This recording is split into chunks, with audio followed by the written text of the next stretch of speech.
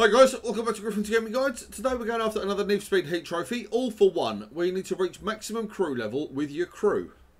As a crew, you work as a team of up to 32 players, all earning rep.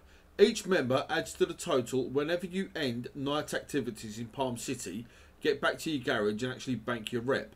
Now, your crew will have to rank up millions on rep, and it takes a total of 6.2 mil just to go from level 49 to level 50. So you've got some serious grinding to do. If you're getting a dedicated crew for this one, there's plenty of forums out there that are looking for crew members, but please be aware the majority of these crews are run by, say, a crew leader, and if you're not contributing towards the crew, chances are you're going to get kicked. Obviously, if it's a team of you guys that are, say, I don't know, from Reddit or from PlayStation Profiles or from True Achievements or from any sort of website like that, and you're all dedicated, you all know each other, you're all in the same crew, chances are you probably won't get kicked. But if you're in a random crew trying to obviously boost up the rep and you don't contribute, chances are you'll be out. Just something to bear in mind.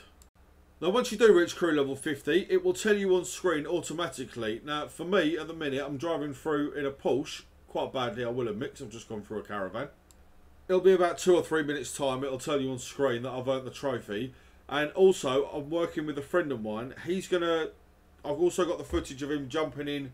He had his PS4 on rest mode.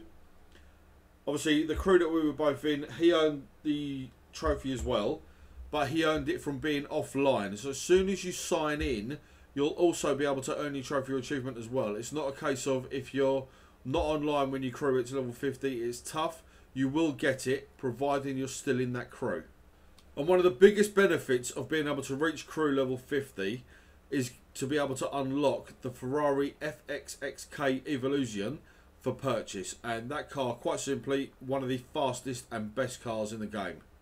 You do need to have the ability to be online for this trophy or achievement as well, as it's a crew challenge. You can technically get it done yourself offline, but the amount of time it'll take, you'll still be here next year trying to get it done.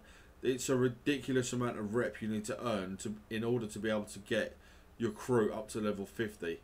But obviously it is possible. It's also possible to jump into a level 50 crew just by searching through the crews that are available. If they've got any places, you can send a request to join any amount of crews that you want. Now, I strongly recommend you give it a go, because if you get accepted into a crew that's already level 50, if they've got space for you, automatic trophy or achievement unlocks as soon as they let you in.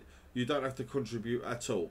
Providing you're in a level 50 crew, however it works, that's it. Trophy or achievement will unlock. As you can see here, driving for a race, trying to get after Anna, we've just literally unlocked the first one of these all for one trophies.